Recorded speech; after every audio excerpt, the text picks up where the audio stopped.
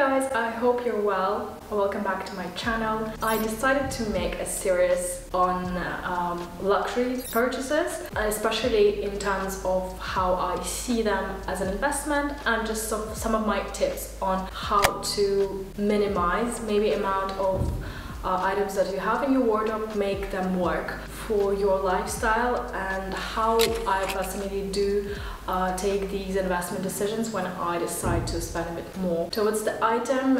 I have a little bit of experience here as I have been a luxury personal shopper for a while, so I know what people are going for, so I have a little bit of like more specific knowledge in the area. But as for me, I'm not like super into luxury brands, as you probably know. I just go for things that I personally enjoy. If I like the color, if I like the feel, if they work well for me, if it lasts long term, if it holds the value very well, I'll go for it. In the end, it's just about your enjoyment, and I feel like these days we all spend so much more on other things, for the house, for, you know, traveling, education, you know, experiences, investments, of course. So if you also don't want to spend so much money and hold it in your wardrobe, give my video a thumbs up, and I hope this will help other viewers to find some valuable tips that I'm gonna share here. And to start with, I just want to give you an idea of how it all started, why I decided to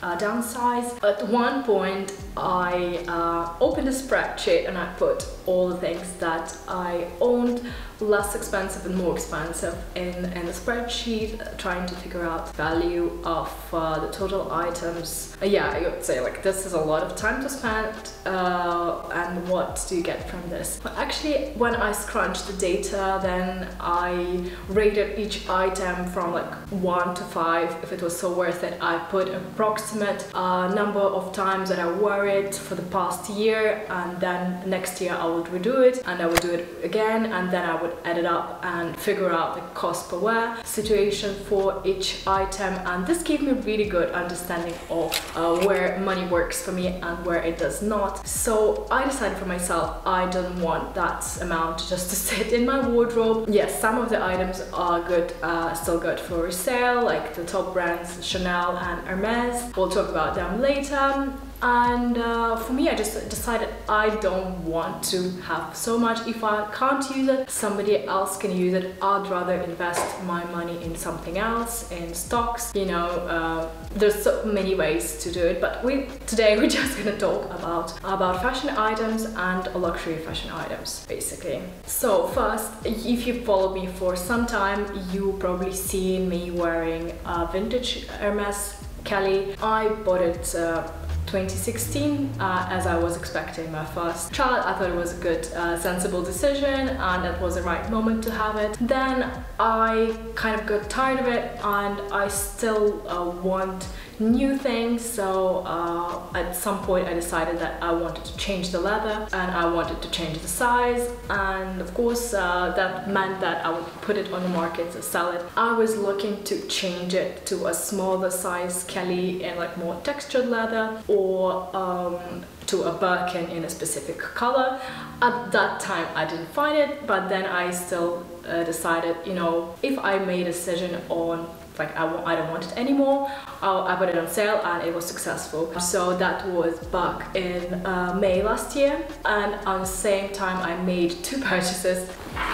So I got this Louis Vuitton puzzle bag. Many of you asked me where I found this combination. This was at Harrods. I think they're the only ones who would do this combination. Most of the people probably prefer it with white hardware, and this was like instant. I remember I was just like walking down the streets in Knightsbridge.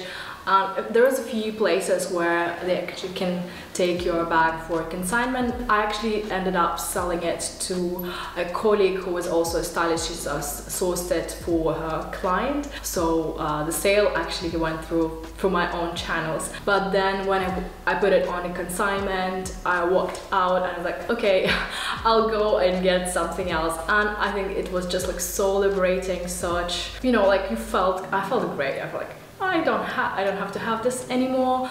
I really wanted to change it up, and I tried traveling with the Kelly. I thought it was good, but not as good as I think this is. I love like when I can wear it on, you know, a crossbody. I have 2 children, so I have to run after them a lot. This doesn't bump into my body. It's body friendly. When you sit in an airport or in the airplane, it can be next to you, and you can actually fold it up. The size is small, I think. So the medium would be bigger size. There's also a mini. I think this is just perfect. I do take it cross seasonally, but mostly for more summery occasions, and whenever I travel to city breaks, I think it works so well for me. Love the color. My first designer handbag was Chloe, and it was the same color and called Hardware. I think though you'll have to be a bit more careful with it because it doesn't have the feet, but leather is more durable. It's not like buttery soft leather, it's more textured, a bit like Hermes Togo. So the rating that I would put in my list would be very high. At the same time, I also was browsing Louis, and I realized that I didn't have a cute straw bag in my wardrobe, and I did want to get that rounded Louis bucket that was like so trending. I saw some girls in London walking with like jeans, blazer and that bag, and I thought this is so chic. But that rounded shape didn't suit me for some reason. I usually go for a flatter shape, and when I saw this, I saw it first on some bloggers, and I thought this could work, but I was between this one, and there's another one that is more like a clutch that you can wear as a clutch and as a tote. And I'm so glad I decided this one. So the benefit is that it's not super big, and when I travel I actually put it in my suitcase. So I usually travel with 2 suitcases. One would be for like all the like things folded in clothes, or I put it in a second compartment of my suitcase where I have more room, and it's just perfect. I thought the shape is a bit more fragile, and it's not big enough for just like holding all the beach items, but I loved when I was on holiday. I could wear it in the daytime and evening time. Such a great size, and also within a city. So it's not for like towels and, you know, like all the like sun creams and spare sun, you know, swimwear. But for just like summer vibes, it's finished nicely with the leather, so it gives you that finished look, while like normal cheaper straw totes, they don't really do that. The previous one I had was from Zara, so it would serve for the beach. It looked cute in some outfits, but this definitely is so good.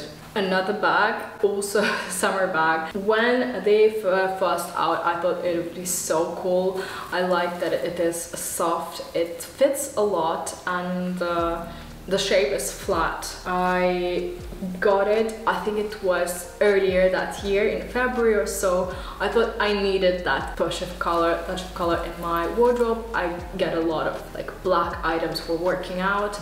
Believe it or not, at the moment I usually go use it as a gym bag, but I don't put like so many things inside, so it just has my elastic bands, sometimes my water, and for storing it I would hang it on a hanger, and I put it in my hang section in my closet. I don't keep it folded like this. I also took it traveling with me, so for like minimal capsule wardrobe, I think it's a smart decision to have a few summer bags in different shapes and different textures and colors. So I would have like a couple of shirts and a couple of bottoms which would be like denim, black or white, and with 2 summer bags I could create different moods, different outfits. I also like how sporty it is. I really love it. I think it's a little bit like pricey for what it is. If I wouldn't go for this, if there was another option that I saw from, you know, a high street in a similar color, I would definitely go for it. This is a bit more statement, but I think it's good. I'm not sure if it's going to be really good like resale value, because probably it is, you know, with the age the wear and tear would be more, but yeah, it's purely fun. It's definitely not like super investment bag, just purely for fun. This probably would be the most hyped item of last year and the year before, Hermes Super Sandals. And this was purchased by my team in end of year before, end of December 2021. I got hold of it in January, basically because my size is less rare and there was not so much demand for my personal shopping clients. For this size is 37. It does come quite small, but when I see it also, it just lifts up my mood so much. It is such a pretty blue color. I think I would not purchase it at the resale price. I'm not that much into this style. I'm more of a girly girl, but because my feet are not like super large and because this is such a girly color and this is such my color, blue and suede, I love everything that is blue, I went for it.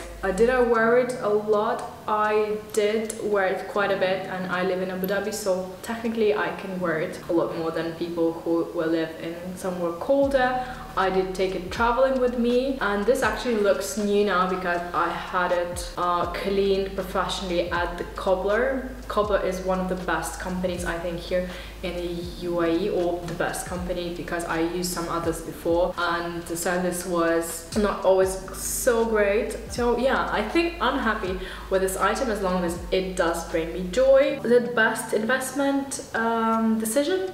No, definitely not, especially if you don't get it at the store price. But if you're Hermes lover or you think for some reason this is something that is for you, go for it. Alternatively, just go for Birkenstock. I think Birkenstock would be much better investment decision. I had once when I was pregnant, I wear them so much. They were the best. This, I think, maybe because it's a bit not big enough for me, it's a bit less comfortable than Birkenstock. Although in summer I was when I was traveling I was in Spain, and a few days I walked all day in this, so it never had any issues. But I never go for the shoes that would slightly, give me any bad feeling in my feet. I think this is so important. I never compromise on the comfort on my feet. If it's slightly irritating, I'm not gonna wear it. I'd rather wear trainers in summer. For a long distance walking, I think it's just best, or flip-flops or something that is proven not to give me anything on my feet basically. Another pair of Hermes shoes. This time it is a loafer, black and white. It was accidental purchase. I did not really plan it. When I arrived in London, it was May, and I did some street style photography, and I had my navy loafers with me in darker light of London. It worked horrendously, didn't look nice with my outfits, unfortunately, because most of the things were black. So I was like, okay, you need a black loafer, and I didn't have any other ones. So when I went, I was just browsing at Selfridges, and on that day I got these, and I got a pair of jeans that I also really love. It would be my next item on my list. So this was accidental, but I think they are really great investment now. I think it was pure luck that I went for them, and maybe because luxury brands, they do these timeless items, so I think this would be my pair of London shoes. I'm not wearing them as much at the moment, just for some outfits. The leather is really soft though, and I also sized up. I think at Hermes I need to go for the full 38 now. The combination though is really good, and I love wearing them with these trousers and with my new Hermes bag that you'll see in the end of this video, so keep watching. Probably it would be as good as the Chanel flat. I have a Chanel flat that is 10 years old. I think in 10 years old it still would be valid. So in terms of spending the money and investment item, it's really good.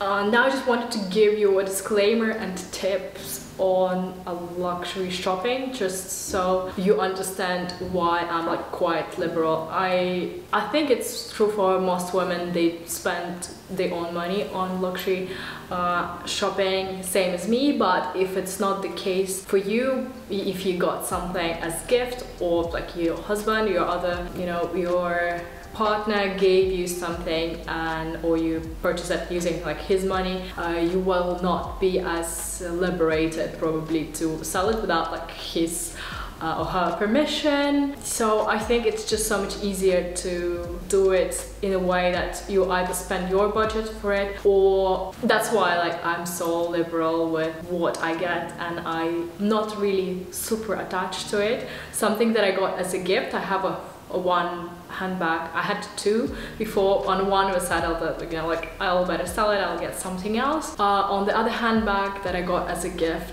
I know that he'll be a little bit like upset if I'll sell it. It's really good. It's a Dior saddle bag. Still love it, still wear it a lot. If you want to avoid that, my tip is agree on some like budget. Let's say like here's what I think you can spend as a gift, and then you can spend it on your items. This worked for me in the past, and you don't have this, you know, attachment, because I think women should choose what works for them, and if somebody gives you this as a gift, they might not always get the right thing. So for me in the past, I had a situation where I got, you know, like budget as a gift, and I spent it for the roll bag, which was not super expensive, and he would not buy it himself because you have to buy it online.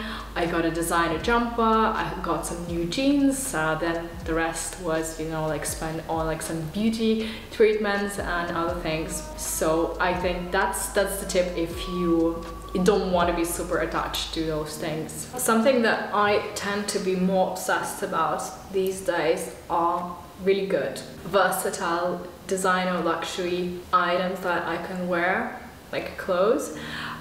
So one of my really best purchases this year is this crochet Prada skirt. It just happens to be something that I can wear so much, and I loved taking it on holiday. Also like so like easy to wear, but with the, you know, with a nice logo that is not super big. For me, that's not super big, and I just like feel cool when I wear it. Maybe for me this actually would be a good investment because I wear it a lot. So if you divide it cost per wear, you get a really easy number. I definitely wore it more than 10 times. So I think it was around 800 or 900 in pounds, divided by 10 is already 100 maybe. Probably if I wear it more longer this year. It was easy to maintain it as well. It has the inside skirt. That's why I also got a white shirt that I'm not gonna show you here, but you see it in many of my videos. So yeah, for some people I think clothes are much better investments than some of the, you know, generic bags, like basic luxury bags. Even for me, like I considered Chanel bags so much, but when I actually own them, they don't bring me as much, you know, joy in wearing them, because I don't happen to wear them as much. When I go out, I usually have some other things that I also want to wear, so no big attachment here. In terms of clothes, another few items that were really best purchases this year are premium jeans by A Gold. You've seen them in many of my reels and videos. They just fit perfectly. And a grey jumper that I also saw many times. It was not super expensive. It was from Girls, but Net-a-Porter is kind of a luxury shopping website, so I consider this as a luxury purchase. And yeah, when I saw it and I tried it on, I just knew that I could wear it so much. So cost per wear, definitely a really good number. And towards the end of this video, another few purchases that are probably my favorite of the year. Bottega Veneta sandals. Okay, I think a lady on the YouTube made a video that, oh, this is not elegant ladies don't wear it. But I think confident and ladies who know that they don't want to ruin their feet in, you know, Louboutin shoes, because I had them before, and the girls who have their own, you know, budget to spend, they do spend on Bottega, because I think it's such a good brand in terms of quality, and the leather is just the best. So I think I love anything by Bottega. So please, if you want to give me gifts, it could be Bottega. Yeah, so I got these on my birthday, and it was in London. No, it was not in London, it was in Manchester, and it was Selfridges. And I loved selection in the store because it was not super big, and I believe I tried these in pink. I didn't buy it back then, but then I went in another day and I saw that they had a purple, so I was not super sure about pink, but pink in shoes usually works really well for me. I used to have a pair of Lang sandal by Jimmy Choo. It was the most worn shoe for me. I would just like wear all black and a pink sandal. That was perfect. So the idea is similar, and I could wear it with jeans. I wore it so many times already this year that it's actually started scuffing on the metallic. I love it. It might not like look super elegant, so for styling I would use something else. I would rather than use like Zara or Mango shoes, but for wearing and when I go out, I know that I will be comfortable in this, and it has a grip that when you walk you don't feel, you know, out of balance. It's just like so great. That's why I can recommend anybody to check out Bottega Veneta, you know, shoes. Also pure joy, and for me, if it's a good joy, good pleasure, I like seeing it every day. That is a good investment. For shoes, yeah, you need to wear it for a few seasons for cost per wear to be what you want, but I definitely know that it would be that. And the last item is this really cute bag that you've seen on my Instagram already, but I didn't make a video about it yet. It's Hermes size 18. So in March I decided that it was time to sell my Hermes Kelly because I wanted to change the leather. I wanted to try something in toggle leather, probably size 25, or Birkin 25 or 30 with palladium hardware. I had really specific requirement that I was looking for. And one other color that I was considering would be, it was the old name of blue jean. Actually very similar, but a bit more muted. So because I live in the UAE, I thought black might be not the best color. It's just like not something that I wear so much in terms of when I wear bags.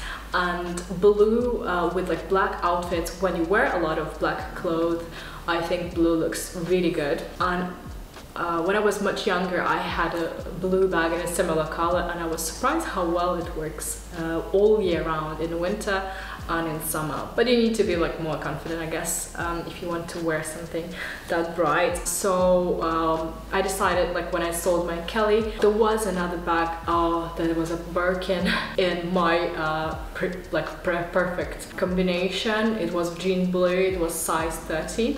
It was on one of the Japanese websites, and my card didn't go through.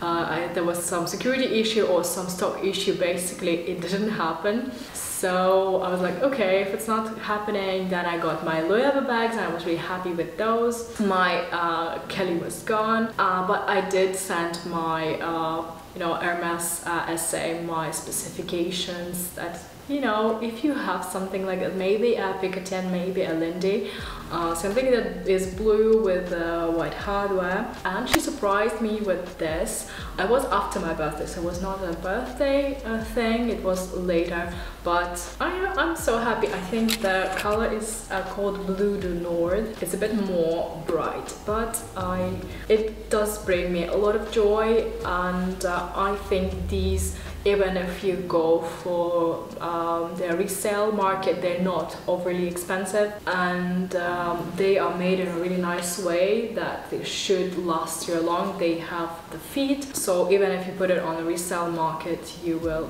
probably get your money back. The only you know, downside is that it doesn't have a long strap. I'm not sure if I'm gonna take it traveling with me, but for for here, for where I live, for what I do, it's just great. So yeah, I hope this was useful for you and explain how I do make my decisions when it comes to luxury purchases, cost per wear, versatility, you know, and just, you know, enjoyment of what you have. So I hope this was useful. Please leave me a comment on your favorite purchase of this year or past year, and I'll see you soon. Bye.